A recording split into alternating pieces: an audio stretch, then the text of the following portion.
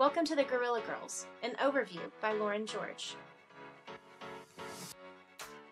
I've often asked myself, where did our nation's history come from? Who is responsible for deciding who and what would be documented in our history books? Where was everyone else, and who or what was left out of the story? Whose history is it anyway? I heard a story once about a man who invented a product and went on to earn millions of dollars and national recognition with his invention. Later, news broke that the original idea was designed by someone else who had posted it on Facebook. The hero that was recognized took the idea, funded it, and received all of the recognition and profits. In our consumer-driven world, money talks, and the people or organizations that have the money control the market.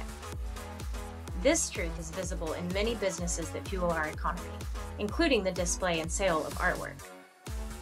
In 1985, a group of 7 women artists in the Soho district of New York City formed a coalition called the Guerrilla Girls. The group was organized in response to an international art survey held at the Museum of Modern Art in 1984. It had been vocalized by the survey's curator that any artist not in the show should rethink his career. The show featured 169 artists, and only 13 of those were women, none of whom were women of color. Female artists were tired of being dismissed and chose to spend the next few decades drawing attention to the discriminatory behaviors seen in the art world. Leading up to the 1980s, the American people were apprehensive, and for good reason. The Vietnam War had been a disaster that divided the country. Richard Nixon had been removed from office due to the Watergate scandal, and the oil embargo had caused inflation and large unemployment rates. The American people were left tired, cynical, and untrusting. They began seeking personal empowerment on their own. By 1984, technology was on the rise. Bill Gates started Microsoft, Apple introduced its first computer, and Nintendo appeared in the American home. As a result of technological innovations, many actors and musicians released one-of-a-kind productions that would later be named some of the most successful works in their career. Fittingly, Bruce Springsteen spoke about American hope and pride in his iconic album Born in the USA. The Guerrilla Girls described themselves as the new art conscience. They're said to be one of the most successful feminist groups to emerge in the 1980s. To preserve their own artistic identities, they assumed the names of deceased female artists and even donned gorilla masks when gathering in public. Feminism from the 1970s had a poor reputation. It was viewed as aggressive and anti-male, so the Guerrilla Girls felt they needed to seek a new way to communicate as feminists. Their approach was confrontational, controversial, and often humorous.